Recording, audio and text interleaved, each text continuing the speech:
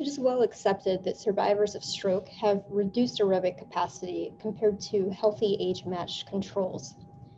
We know that this decrease in aerobic capacity limits these stroke survivors in their daily life.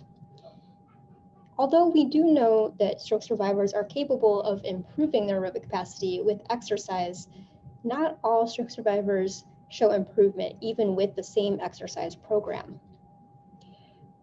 The aim of this project was to determine what factors predict improvement in aerobic capacity among our chronic stroke survivors participating in an aerobic cycling intervention.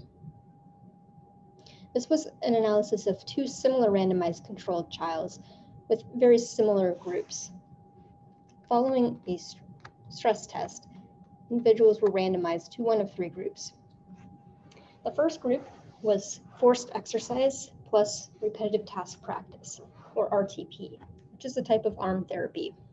For the forced exercise group, they cycled for 45 minutes on a bike with a motor in it, which forces them to pedal approximately 30% faster than they would on their own. We monitored their heart rate and cued them to keep exercising at 60 to 80% of their heart rate reserve, which is a vigorous intensity. The voluntary exercise group followed the same format, except they used a different bike that did not have a motor. They simply pedaled at their self-selected speed, although we still monitored their heart rate and cued them to remain 60 to 80% of their heart rate reserve. The control group was slightly different between the two studies, but they were combined for the purposes of this analysis because neither of them were aerobic groups. They either received 90 minutes total of RTP or 45 minutes of stroke education, followed by 45 minutes of RTP. Among the three groups, there were no significant differences between demographics, and most of the exercise variables were not statistically different between the forced and voluntary exercise groups, with the exception of cadence. The forced exercise group exercised at a significantly higher cadence than the voluntary exercise group.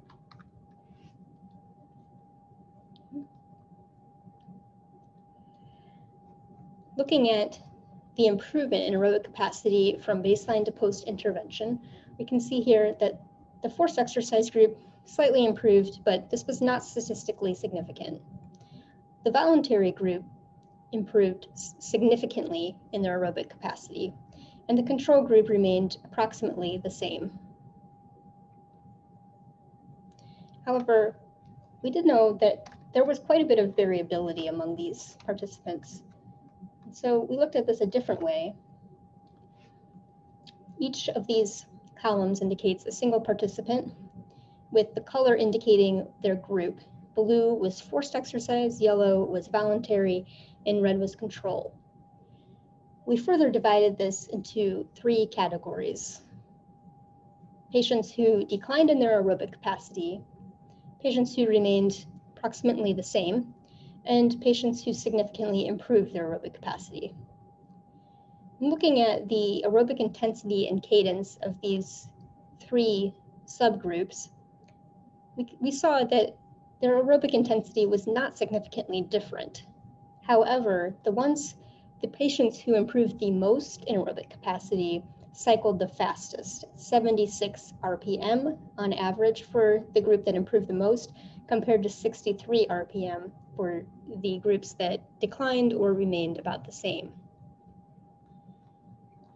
In fact, our analysis revealed that higher cadence and lower baseline VO2 peak were most predictive of improvement in aerobic capacity following the intervention. So this suggests that to maximize the benefits of aerobic exercise, stroke survivors should be encouraged to exercise at higher rates.